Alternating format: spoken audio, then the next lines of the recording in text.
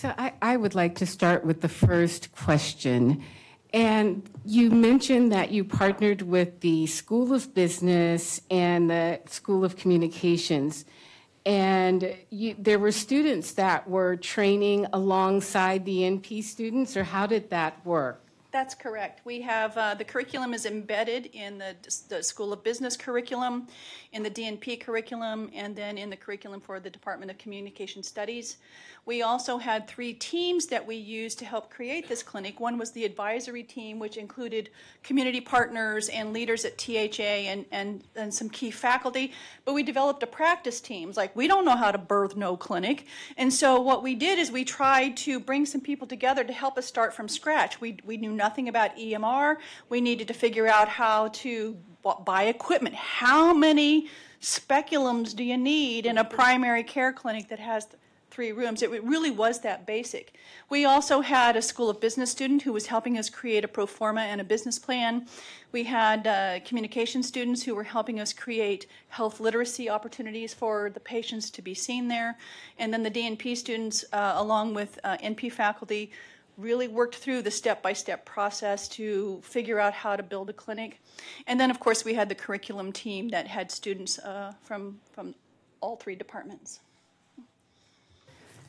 So I'd like to open the floor for questions and comments for the next 10 to 15 minutes for Shirley, and then we'll open up for the entire panel.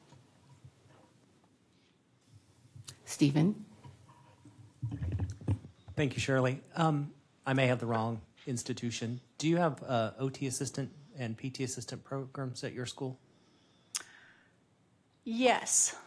So have you ever had any discussion about integrating those students and their faculty into your clinic, thinking about aging in place, health promotion and wellness initiatives, and all the things that those assistant students who will be licensed healthcare providers in the future might be able to offer your residents? Actually, we're working on that right now as we speak. We have one of our DNP students who is looking at developing her final DNP project to expand the clinic services to Tyler Towers, which is an elderly high-rise for low-income folks in Topeka, and that IPE team will include OT and PT. Mm-hmm. It's amazing, isn't it? Yes, it is. We are speechless. Barbara? I'm thinking about crying. The work you're doing is extraordinary. We're actually doing an evaluation of this program and really deep into it. One of the findings, and you don't even know this, but some of the work that you're doing, when you bring in something like business, they're like, huh, why are we here? So the struggles of really helping people understand why they're being brought into the team. But the other really strong finding is that these types of projects are, as wonderful as they are actually having a bigger impact in the institution. It's opening up relationships in the institution that's very different and much more lasting. So that has been really one of the benefits for me as a faculty member, is to have those experiences occurring. We have people who are coming from various departments and saying, gosh, I just heard about this, tell me more. And so, that, for example, Dr. Rick Ellis wants to take all of the curriculum and embed it into his poverty studies program, and so that we can collaborate more with that department as well. The School of Law was particularly interested and contacted me and asked how she could participate, and so we're trying to figure out what that collaboration will look like. And she has recently joined the clinic's advisory council, and her expertise is housing disputes for those who live in poverty. So it's just organically happening. And so then a question I would kind of have for all of you is that how do the organizations that you represent support those innovations that are happening from the ground up? Because they're risky. And so how do you support that risk? And you may not be able to answer that now, but I would really encourage you all to think about how you might help some of those grassroots organizations really get a foothold into something that's new and interesting and really just cool. We think this is replicable to other housing authorities across the nation, and but we'll see. We don't know yet. We're still new.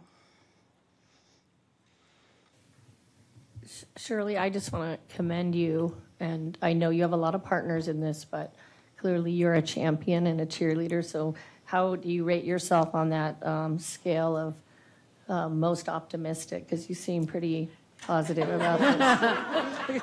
Well, I don't really, I'm just pathologically optimistic, which is different. But I love the fact that this is a model that could be used in other communities. It certainly has applicability. My head was popping thinking of areas in our state alone, where we've tried some of this. My question to you is, beyond the grant, what's the sustainability model? And I'm so pleased to hear you have the business school in there, because they will really help you strategize about this. But for those of us in the room that might want to start something like this, what are some of your lessons learned around the financing of this? Financing is always hard. I think it's the biggest challenge that we all face in healthcare. Even if we do have health insurance, we face that challenge. For us, the biggest challenge has really been about billing. And we do accept insurance, but it took a long time to get everything approved through all of the correct folks.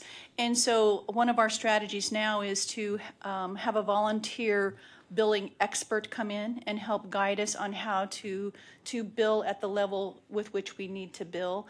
Most of us who are volunteering or provide services there have purposely worked in healthcare agencies where we didn't have to bill, because billing's dumb. But we really do know that it's an important part of what we do to help us be sustainable. For those who don't have insurance, we have payment plans, but we don't refuse anybody for inability to pay. So we really use a combination of things, from contributions, grants, billing, and self-pay when they can. And really, we are, Mary Tucker, who is the director of the Office of Sponsored Projects, also has an MBA, and so she is leading the advisory council and works with us very carefully with the Small Business Development Program on tracking our income on a real regular basis. So we've got lots of initiatives in place. Again, we're just still so new. We're not sure where we're going yet, but we fully believe that this clinic will be self-sustainable. And right now, they're getting no other monies from the university. The only thing they get from the university is support, and then the NP's volunteer time over at the clinic.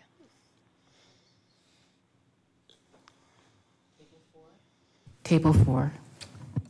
That would be me, right? Yeah, sure. Well, I just wanted to say, as a social worker, I just really want to commend you for the work you're doing in the housing authority and right in the community. So I was just curious, though, how much you're seeing that it's had an impact just on the community itself, where the housing, the public housing thing is, and what, do you see any involvement from them in terms of trying to sustain this also? And do you mean from the residents themselves? Yeah, the residents Yeah, themselves, that's a really good question, because about a third to one half of the population turns over every year. And so we have resident champions who have been there for a long time, and they have charged themselves with the task of making sure that all new folks who come into the neighborhood know about the clinic. And so those folks who are there for the long haul are the folks who are championing these services all along the way. Our new initiative over at Tyler Towers, which is the elderly high-rise, is going to be led by a resident liaison who's going to bring everybody down to the monthly resident meeting to let them know about the clinic and bringing healthcare services to the towers instead of them having to come to the clinic. I think there's very active involvement, and part of that is because of two things. One is that the mission of THA is to treat everybody with dignity and respect, and I think residents learn that when they've been there even for a short time. And then the other thing is that the faculty who have been involved in the C2C project all along the way, we are there and we are committed. We go to the preschool graduations. We go to the open houses when it's like the wind chill of 15 below, which we did last week. We attend all of those activities because we want folks to understand that we are committed to them just as they are committed to themselves. And between the two groups together, I think we'll form a much stronger union to make this a living, breathing experience. Table 2? Yeah, this is a great thing. It really reminds me of the school-based healthcare things that we do. The one concern I have about the impact on the learners' attitudes about what healthcare sometimes should be about. Like, the only way poor people get healthcare is if we give it to them. Like, that it tells them that there is a tiers of healthcare. Like, you know, they'll go to the people with money will go to the shiny hospital. The people in the housing authority need to have faculty members volunteer their time to take care of them. And the one concern I have is that do you have to like intentionally work with your students to really battle that stigma and battle that mindset, saying that, like, you know, because you want to make it sustainable down the line. You'd love for that to become a real functioning clinic someday, I would hope. And so my feeling is that sometimes there's like, well, you know, we're moving all these mountains to get this done but the reality is they should be being treated like everybody else, you know. And I think we deal with that school-based healthcare center too. That's a dichotomy we have, that we need to be there where the care is needed, but it also sends a message to our students is that there's kind of two health systems. There's the ones that people have insurance and money and all those kind of things like that, and the other one has to rely on these you know, people volunteering their time and doing all those types of things like that. So do you encounter that with your students at all when you when you're debriefing and having conversations and those types of things like that? Absolutely. We don't support academic tourism, and one of our modules addresses that content, and students have to have that content before they're allowed to have their clinical experiences there. The other thing is that we really are a full functioning clinic already. It's too early to tell if we're going to be sustainable for 20 years from now, but right now we're pretty sustainable. The other piece that I think about, that dichotomy in healthcare, we already have that. So we're not going to pretend like it doesn't exist, because we have it. So my friend Dr. Lori Edwards told this story one time, that she was on this camping trip with her church group, and there was a big storm, and they were canoeing, and so they had to portage their canoes for a while. And so she put a backpack on her front and a backpack on her back and started hiking down to the camp where the guys were going to lift up the canoes and carry the canoes and do all that. Well, she came on the path, a log that had been blown down, a tree had been blown down overnight, and so she took her backpack off, took the other one off, climbed over, threw them over, put them back on, and hiked all the way down, and she was exhausted from that experience. And so when her friends came along who were carrying the canoes, she says, gosh, was it hard getting those canoes over that log? And they said, no, we just walked around it. And so that has been kind of our strategy all along. Healthcare is really hard for many, many people, so let's walk around it. And that's what we've decided to do with this clinic. Yes.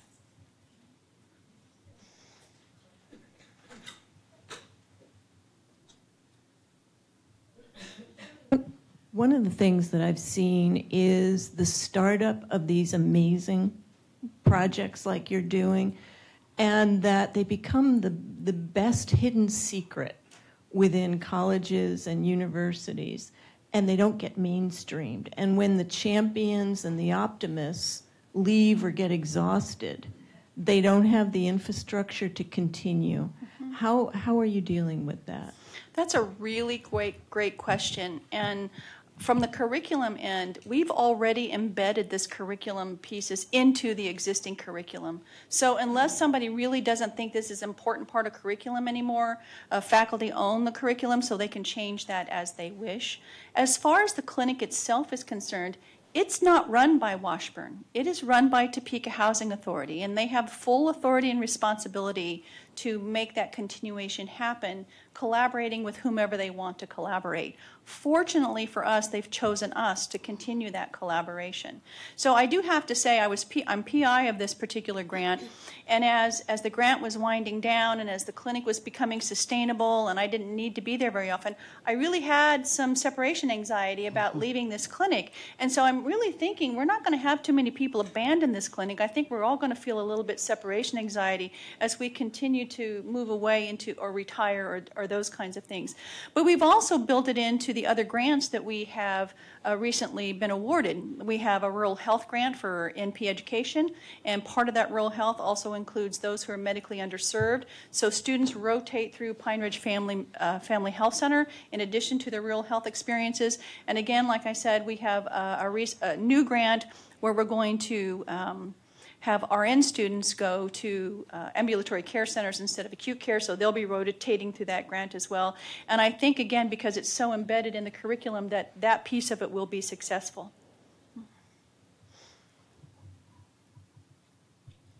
Malcolm?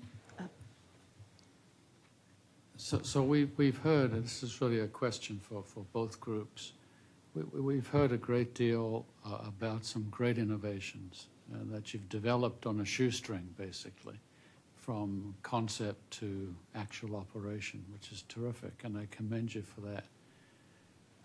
I'm wondering to what degree you have worked within your associations, by which I mean, and I don't know their titles, the Association of Correctional Institutions and the Association of Public Housing, but there are many such groups, I'm sure, in both areas. To what degree are you getting policy support and interest from those various groups, if they exist, which I imagine they must?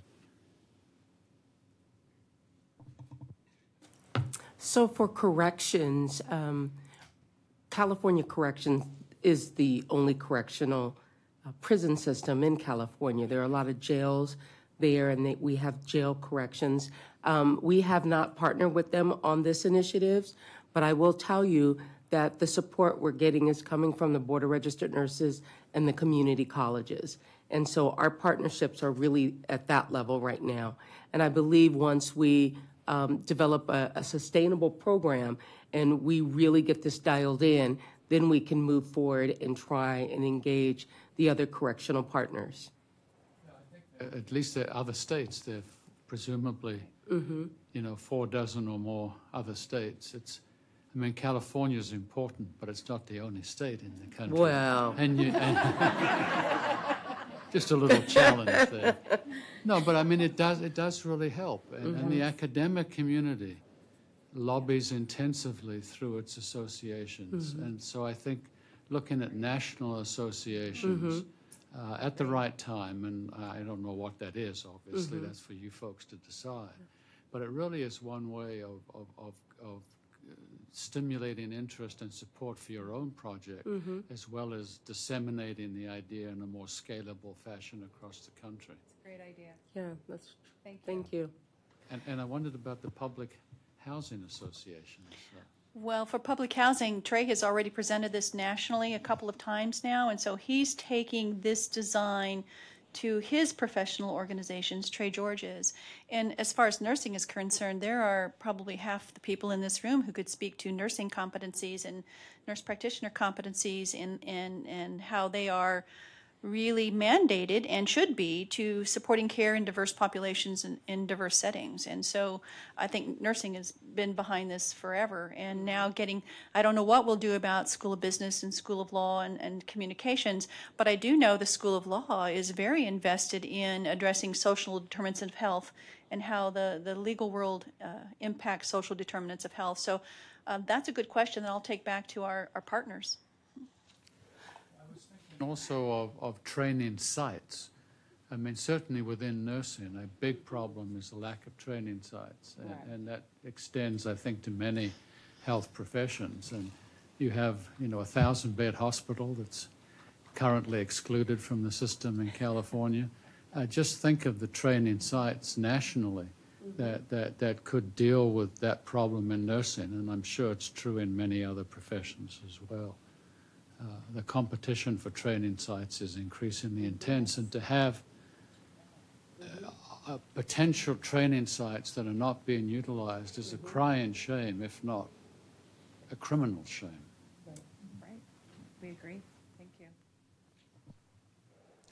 Malcolm, thank you for transitioning us to open panel questions. So Barbara, no?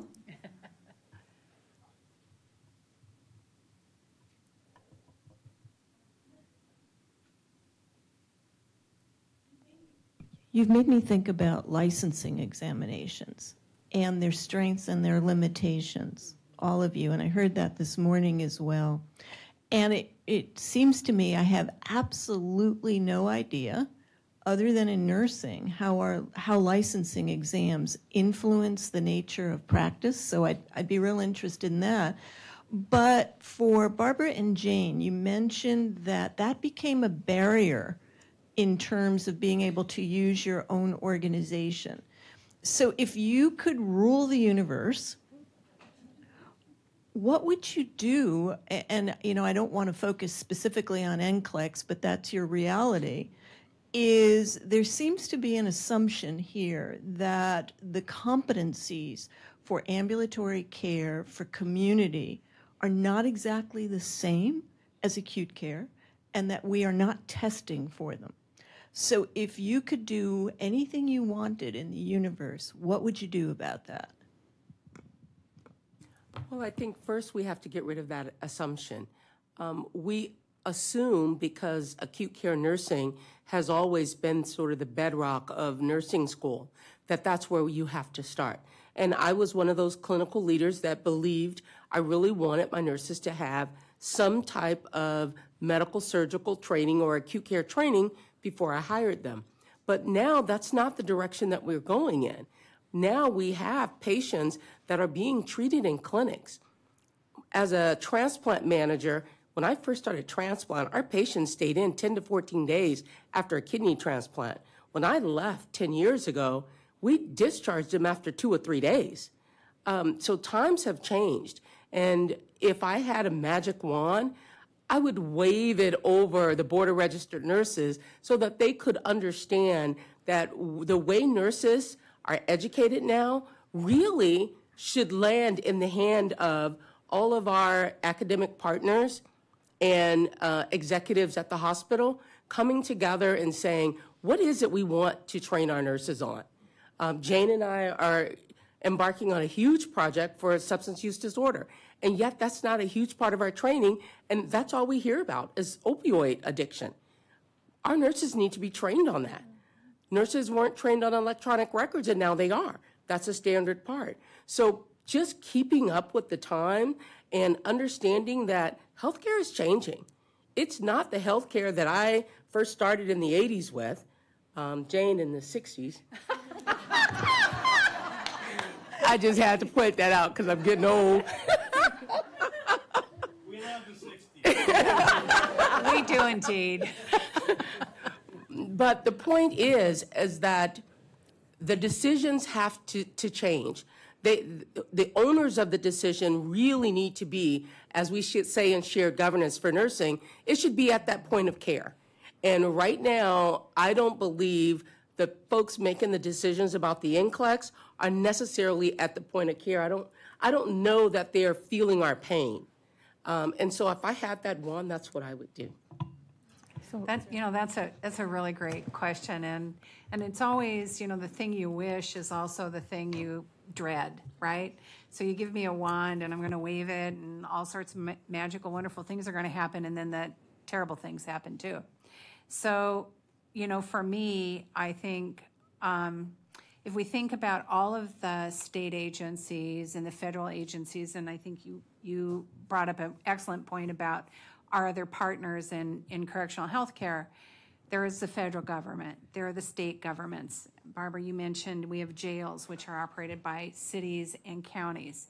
And every single regulation that goes into what the Board of Registered Nurses or any other board has to deal with take years to undo or redo or layer over. And that's a huge thing to think about. I can't just wave this wand. It's a very slow moving wand, and it has a lot of impact to a lot of different folks. I think that it's no longer a balanced education. And that is what I would ask for. I would ask for a balanced education that meets the needs of the patients, all of the purveyors of care, I can't think of it in any other terms, and the patients. Not everybody is going to go after that bachelor's degree in nursing.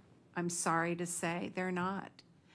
They're looking for something that they love and they feel passionate about and that makes a difference in their community. And if that's a licensed vocational nurse, I need to have the ability to celebrate that. And I also need to be able to celebrate any advancement that folks hold that. To change regulations is so cumbersome. I want our nurses to be able to have the same attraction to ambulatory care as to the ICU. And that we have a long way to go before we get that, really magic. Nurses want to be technicians when they first come out. They want to do those IVs. They want to partner with that, heart transplant team. That's really exciting, and you're brushing elbows with really exciting state-of-the-art people. It's very boring. So I'm right? going to have to It's cut boring. this off Thank you. because we're a little bit past our Thank time. you. Was very And much. I want to thank the panel for this very informative session.